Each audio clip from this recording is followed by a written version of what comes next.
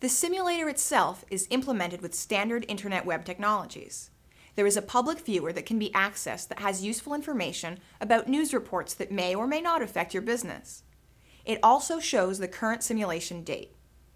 This viewer console is accessed with the same login account details as SAP.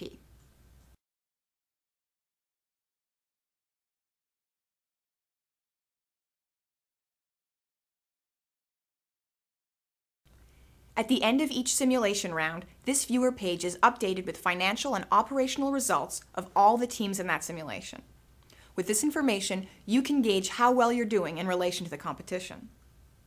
In the SAP system, we have much more detailed information about our own company. You don't have to wait for the end of the round to run it. One of the key advantages of ERP systems such as SAP is that information is always live and up to date. At any point during the simulation, you can get a snapshot of your finances. Let's return to SAP and look at this report, as well as revisit the ones we already know about to see what story they tell us. Run the financial statement report. Its technical name is F.01. This report has one of the most detailed selection screens. Fortunately, we're not interested in most of these, only 3 of them. You must enter your company code, which is simply your team letter repeated twice. You must select SIM1 as the financial statement version. To control the output format of the report, you can choose from the set of list output options. Select the ALV tree control option and then execute the report. At some point, you will encounter a system warning or request for confirmation, as we see here. To continue, click on the Confirm icon. This standard SAP report provides you with the balance sheet and the income statement of your company. If you have selected the ALV tree control display, you can see more details on each section of this report by expanding the folder. You can find your current bank account cash balance in the Current Assets section of the balance sheet. At the end of the report is the item you should be most interested in, your net income. This is your profit and the ultimate measure of whether or not you are managing your company well. The net income line corresponds to the cumulative profit or loss of your company since the beginning of the simulation. Starting from the second round, the report will show the financial results as they were at the end of the previous round. The different columns show changes for the current round, allowing you to get an idea of your current performance against previous rounds. Use the sales summary report to analyze your sales performance over the previous round. On which day did you make your last sale of each of your 6 products? Did that correspond to your recollection of when you ran out of inventory of these products? In addition to this summary sales report, there are also 2 other sales reports. The sales order report offers more detailed information about each sales order: where the product was sold, meaning distribution channel and area, which product was sold, to whom it was sold, or the sold to party, the number of units sold, the sales revenue value, and the price at which the sale was made. You can also see information about when the customer will pay the invoice. In the distribution sim, all customers pay their invoice exactly 10 days after delivery. The price market report is the only place other than the simulation viewer where you can get information about your competition. Think of it as an industry report published for everyone.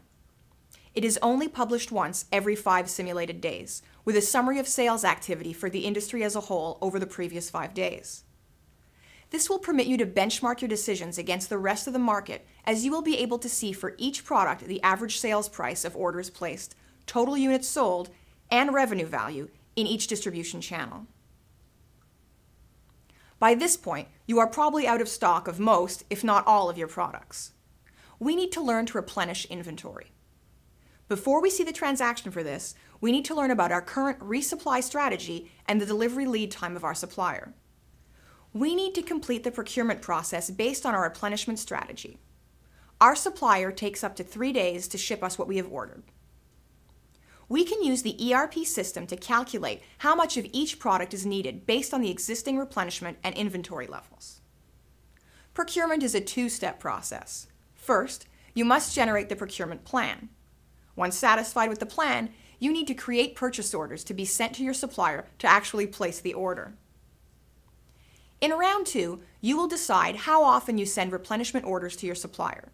each time restocking the inventory levels you started with.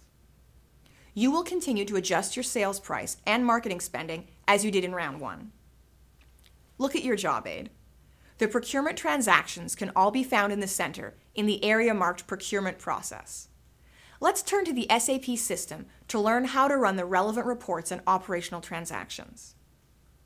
The MRP calculation process uses the independent requirements, or replenishment level, and the current stock levels to calculate how much of each product needs to be ordered from your supplier. If, for example, your replenishment level is set at 1,000 boxes of 1 liter ClearPure and there are 400 boxes in stock, the MRP will generate a requisition to purchase 600 boxes of 1 liter ClearPure. Run the MRP transaction. Its technical name is MD01. The behavior of the MRP can be controlled with a variety of parameters. For our purposes, we must set these to those that we need. Set the parameters as follows. Plant, your plant.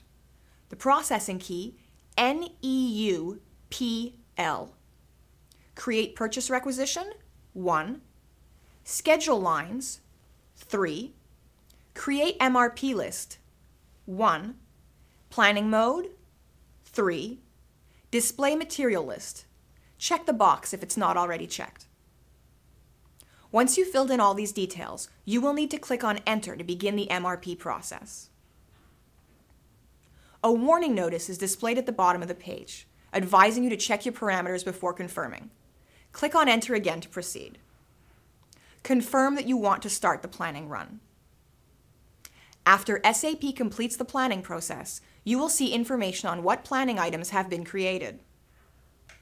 The MRP process creates requisitions, which are internal documents. To place orders with your vendor, you need to create and send them purchase orders. SAP provides a simple way to accept all purchase requisitions and aggregate them to create new purchase orders.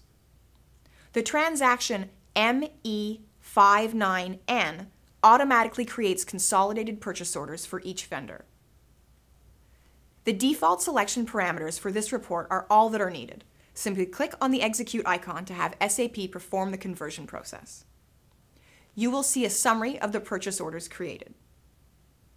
At some point during the simulation, you are bound to see a No Suitable Requisition Found at the bottom level of your screen. The system is telling you that there were no new requisitions that needed to be processed. To see this message, execute the procedure again. Since you just created all the purchase orders you needed and have not rerun the MRP, there are no new requisitions that must be processed. If you encounter this message, either you have already run the process, forgotten to run the MRP, or the MRP has not generated any requisitions. This might be the case if you have sufficient inventory and purchase orders in the system already when you ran the MRP. Retrace your steps and ensure you have run all the transactions properly and in the correct sequence. There is a purchase order tracking report that we can use to see what purchase orders we have in the system and track their status. The purchase order tracking report shows the list of all the purchase orders in the system. It shows the quantity of each material ordered and the price you pay. The last columns are the most useful. The delivery or completion status informs you if the materials have been delivered to your warehouse or not. The goods column informs you on which simulation day the goods were delivered or will be delivered.